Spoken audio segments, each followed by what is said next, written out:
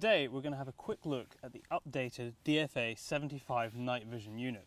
Now there's been quite a number of improvements by comparison with the first model that came out.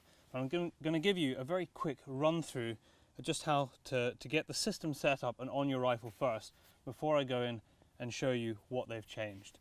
Now the first thing that you need to do with a front mounted night vision unit like this is organize the right attachment for your scope. So I've got the 56mm objective lens adapter here, and the key with this is making sure that you choose the right insert so that this can buckle down nicely. So I'll just show you these here. And once you've found out which insert allows the adapter to fit nice and snugly on your scope, you insert those and simply tighten up the Allen screw just here and push down the lever, and this should be a very rigid unit on your scope. And if I just remove the night vision unit that I've already attached, which simply removes via a bayonet fitting, you will see what it looks like before you put the night vision unit on. It's very simply just the adapter with a bayonet fitting inside. It's very important that this is fitted rigidly to the scope, because if there is any movement in this at all, your night vision unit will not hold zero with your scope. So it is vitally important that you get these inserts fitting correctly, and this is on nice and tight. You might even want to tighten up the little Allen screw at the top here a little bit further than the lever allows you to tighten it, just to make sure you've got that secure fitting. That done, you grab your night vision unit, you line it up with the bayonet fitting inside, and you just wiggle it on, and then slide it round so that the locking lug can insert just here. And once that's done, you are pretty much ready to start using the unit. Before turning the unit on, obviously you have to insert the batteries. That is done in exactly the same way as it was in the Mark I of this model. It's just a little battery unit here. Very important to make sure that the batteries are around the right way. It's not as you may think with springs on one side for negative. Just have a look at the side of the battery casing. It tells you which way around to put the batteries in. That goes back in the right way around. And once you've got it loaded up, now it's a simple case of turning it on. That's done via this button on the side here. Hold this in for a second, and when I look through the scope, I should now see the display. With the display showing, the first thing to do is make sure that your unit is actually square on the scope. Now you can do that just by looking through. You might want to, at this point, focus the night vision unit, and this is done with this little knob on the top here. Just twist it left and right until it's focused. You can do it just by looking through it to make sure everything looks square. But there is actually a crosshair setting inside the night vision unit itself which can aid you with this. Now to access it, what you have to do first is access the menu button, and you do that via this twisty knob here. And if you hold that in for 2 seconds, you will get a display in the middle. Now this is the first upgrade that they've done compared to the original version of this, is that they've made the menus right in the center of the screen. A problem with one of the early models is that the menu was at the bottom, and quite often with higher power scopes you simply just couldn't see it. So with the menu accessed in the middle,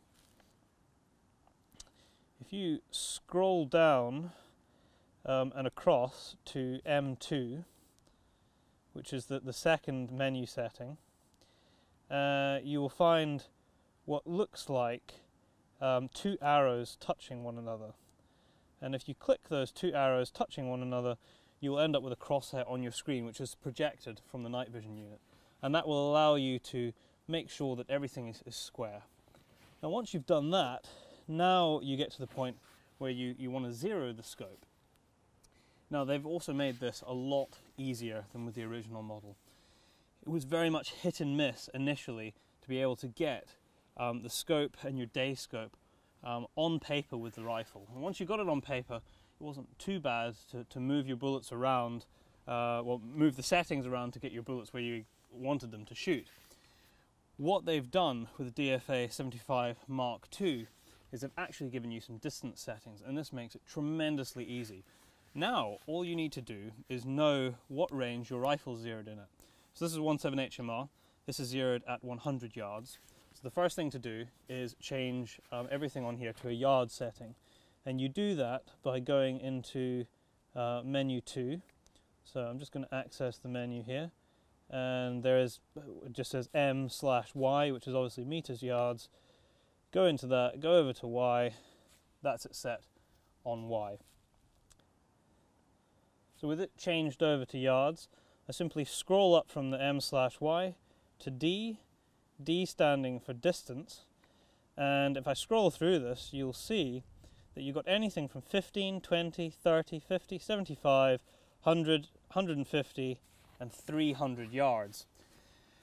Now I've already said this is zeroed at 100 yards with a day scope, so I simply scroll back through that until I get to 100, and once I've done it, depress the menu button, and that is now this calibrated to 100 yard setting.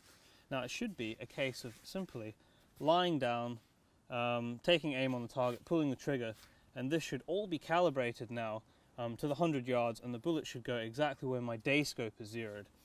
If you find that it is not quite right, all you need to do is go back into the menu setting, go over to the second menu, which is M2. Below M2 you will find something which looks like a little target, and when you access the target you will find a little crosshair on your screen, much in the same way as in the Mark 1. You move that over your crosshair, which I'm just going to do now.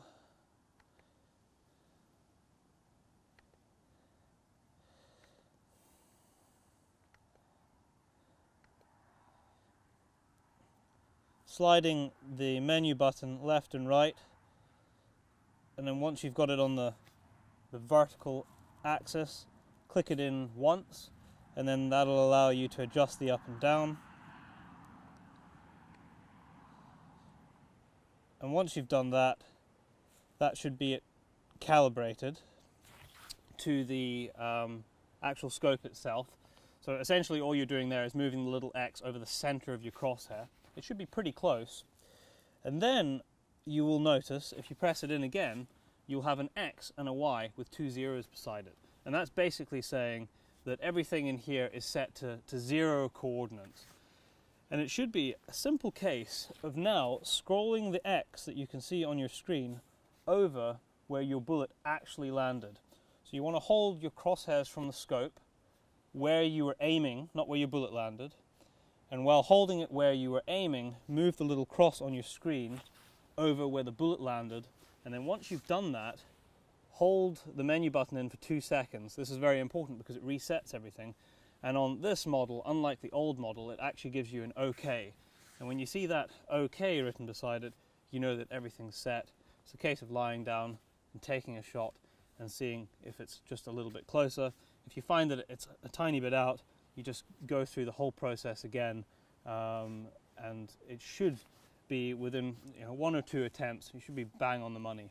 And that is the biggest improvement that they've made over the old model, is the fact that you will be able to get this on paper initially really quite easy because of this increment setting that they have, and then you can tweak it once it gets there.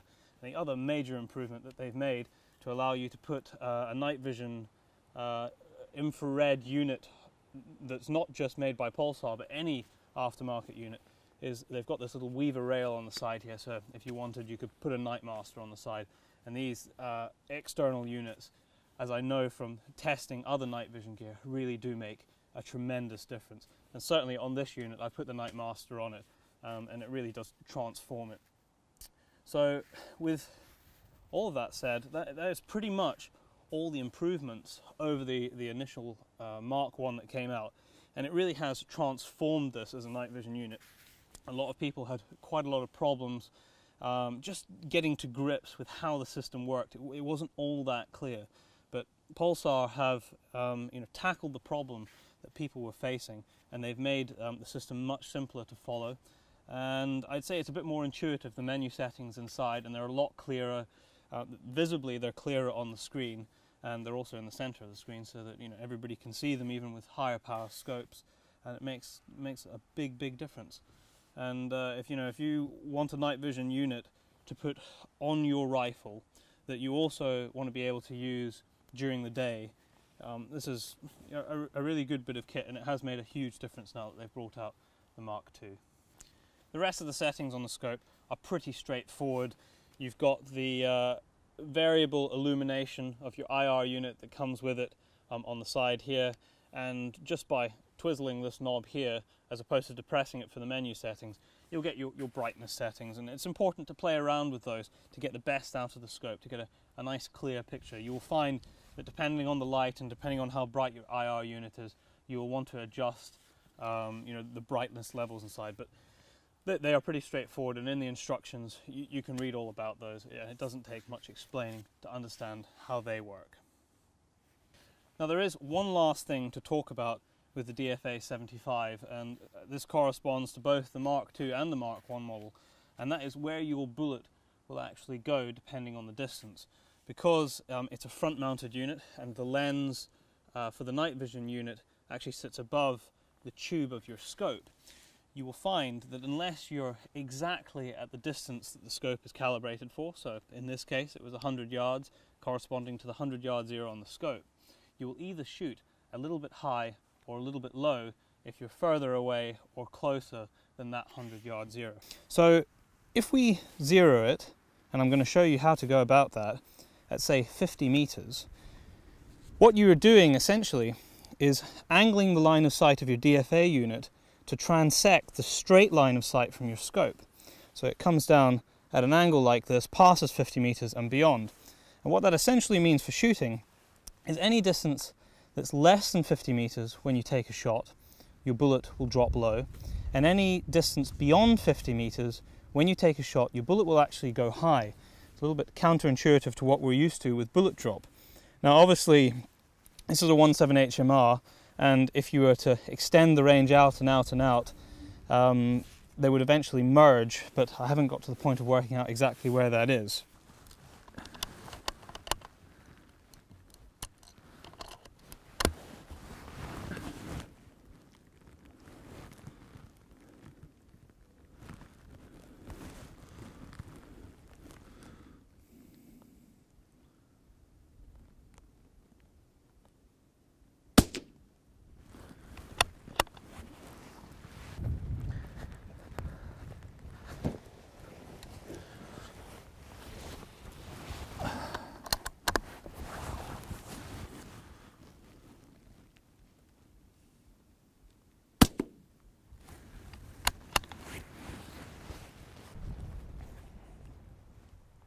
So we can see here the result of setting up the DFA unit to a specific range.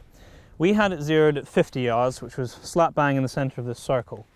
I came into 25 yards, took a shot, dropped the bullet 2.5 centimeters low, exactly where I was expecting it. Moved back to 75 yards and it put the bullet 2.5 centimeters high, again, exactly where we expected it to go. This bit of drift is just because it's a bit windy today, so the light 17 grade bullet is moving a bit. So that's absolutely fine. Now, because it's a diagonal line of sight from your DFA unit down to a straight line of sight of your scope, if you were to zero it at 100 yards, you would end up with exactly the same differences in bullet placement at 50 and 150 yards with the 100 yard zero. So you need to set it up depending on the caliber that you're using and what ranges you expect to be shooting. But I'm pretty happy with that, and I'm sure we'll be able to roll over a few bunnies with it now.